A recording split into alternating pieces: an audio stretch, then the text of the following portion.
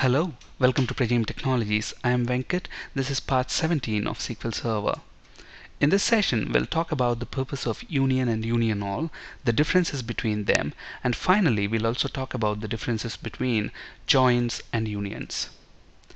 Union and union all operators in SQL Server are used to combine the result set of two or more select queries. Let's understand what we mean by this with an example. We have two tables here, TBL India customers and TBL UK customers. And both of these tables have identical columns, ID, name, email in both of the tables. Now let's say if I issue a select query against these two tables, look at this, I am issuing two different select queries, and if I just execute them, look at the result. I get two separate result sets. Okay, in TBL India customers we have got two rows, and TBL UK customers we have got two rows, and I get these as two separate result sets. Now let's say I want to combine both of the result sets into one result set. How do I do that? Using union or union all. Okay, let's first try to use union all and see what happens. Okay, so select star from TBL India customers table, and then I'm saying union all select star from TBL UK customers, and when I execute this query, look at what's going to happen. It's going to combine the rows from TBL India customers with the rows from TBL UK customers. So when I use this union all, I'm combining the result sets from these two select queries. Okay, now instead of using union all, if I just say union, let's see what's going to happen.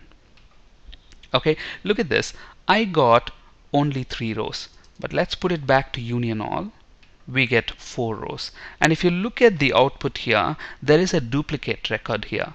Number 2 Sam and email is s@s.com. So when I use union all, I'm getting all the rows including the duplicates.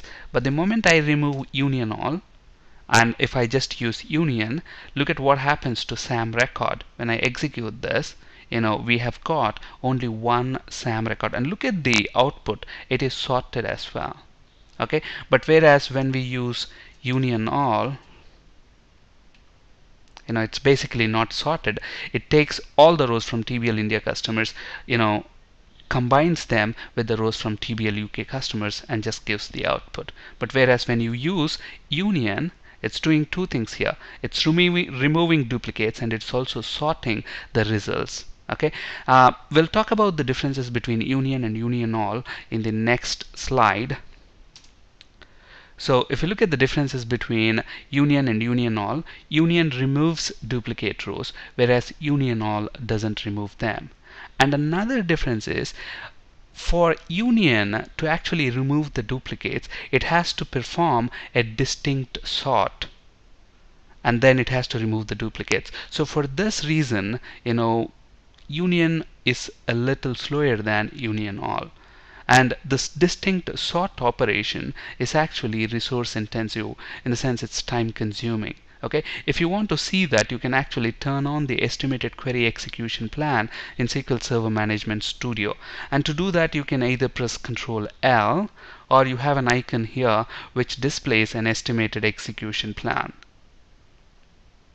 So display estimated execution plan. When we click that, what's going to happen is it's going to show us the estimated execution plan. Look at this.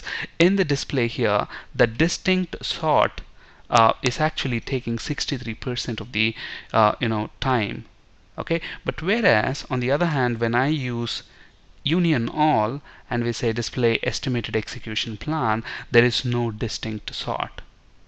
Okay, so it just selects the records from TBL India customers and then combines them with the result from TBL UK customers and just displays them. But whereas when we use union, it has to first sort the records and then remove the duplicates, which is a little time consuming. So for this reason, union is a little slower than union all. So these are the two differences between union and union all. Union removes duplicate rows, whereas union all doesn't, and union is a little slower than union all because of the fact that it has to perform that distinct sort to remove duplicates. And this is a common interview question that's asked these days. Okay, so obviously if you use union, we don't get the duplicates, whereas when you use union all, we get the duplicates. Okay, and remember, for union and union all to work, the number, data types, and the order of the columns in the select statement should be the same. Okay, because, and that should make sense as well. When we actually execute this query, look at this. If we have to combine the results of this select statement with the results of this select statement, obviously the data types and the number of columns has to be same. Okay, on the other hand, if you just say here I want ID and name, and if you say here I want all the three columns, ID, name, and the email. Okay, now if I try to execute this, look at this. Looking at itself, you can say, okay, first select statement is giving 2 columns, whereas this one is giving 3 columns. How can we combine them? We can't do that. So obviously, when we try to execute that, we get an error. All queries combined using a union must have an equal number of expressions in their target list, which means equal number of columns. Not only that, okay, it's not enough if you just have equal number of columns. They should be in the right order. Instead of, if you say, I want ID as the last column, it doesn't really make sense. Okay, how can you combine ID with email? Okay, you can't do that. So when we execute this, look at this, the conversion fail. Okay, because what's happening, it's trying to convert either this one, name to integer, and it fails. Okay, because it detects this as an integer column and it tries to convert this to integer, and it can't be. The implicit conversion fails and we get the error. So the number of the columns has to be the same, the data types have to be the same, and they have to be in the same order. Okay, now you can do this. Okay, look at this. I'm saying, okay, I want ID. You can say ID and email and then name. Okay, you can do this. When I execute this, look at what's going to happen. Okay, I get the output, but if you look at the output, emails are combined with names, and similarly here names are combined with emails. Okay, so as long as the data types are similar, it tries to combine them.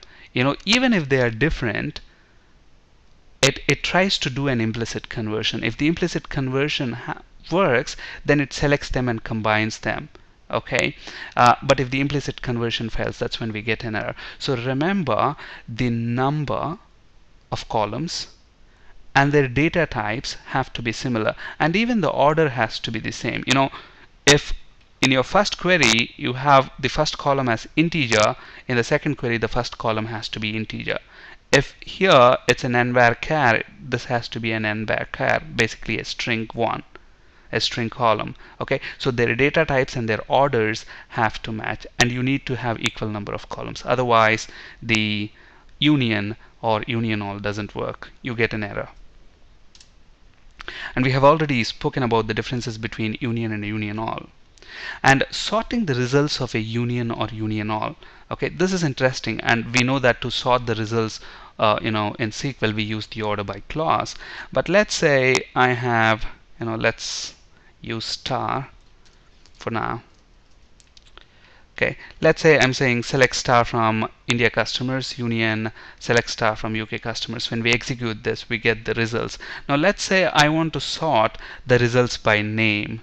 Okay, how do I do that? We use the order by class. So order by maybe name.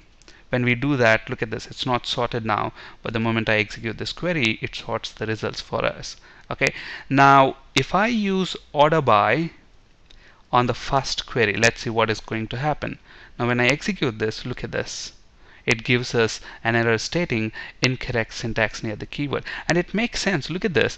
How does union all works? It takes the rows from this table, combines them with the rows from this table. Now it doesn't make sense to first take sorted rows and then combine. Your result will again become unsorted.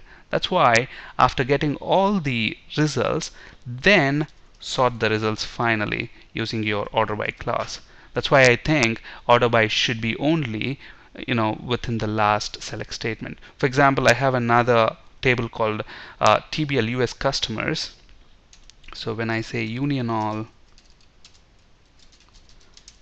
select star from TBL US customers, and we execute that, it's going to get all the rows from all the tables and then it's going to sort them. Okay, but on the other hand, if you try to use it on the second select, you still get an error, you know. Okay, so if you want to sort the results of union, use the order by clause on the last select statement, like so. Alright, and differences between union and join. We have spoken about joins in the previous sessions in this video series. Okay, now unions and joins are two separate things. Okay, but however, you know, these days people are asking this question: what's the difference between a union and join? Okay, join, basically, if you look at this, union combines the result set of two or more select queries into a single result set, which includes all the rows from all the queries in that union. Whereas what a join does is it retrieves data from, you know, two or more tables based on the logical relationship between those two tables. So usually tables are related to each other using primary and foreign keys. Okay, so we will take, you know, the foreign key and look up its value in the other table and join the columns together in those related tables. Whereas in union, you know, we basically combine the rows. So in short, the difference between a union and a join is that union combine rows from two or more tables, whereas join combines columns from two or more tables. For example, you know, we have seen the examples of union. We have taken rows from TBL USA customers and joined them with TBL UK customer rows. Now we did a horizontal kind of a join. Whereas if you look at you know, basically not join, it's union. Okay, but whereas when you look at a join, for example, we have TBL employees table and TBL departments table.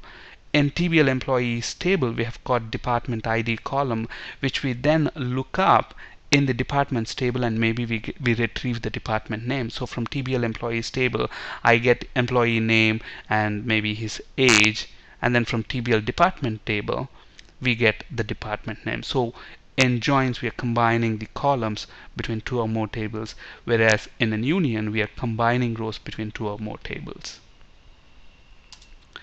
On this slide, you can find resources for ASP.NET and C# interview questions. That's it for today. Thank you for listening. Have a great day.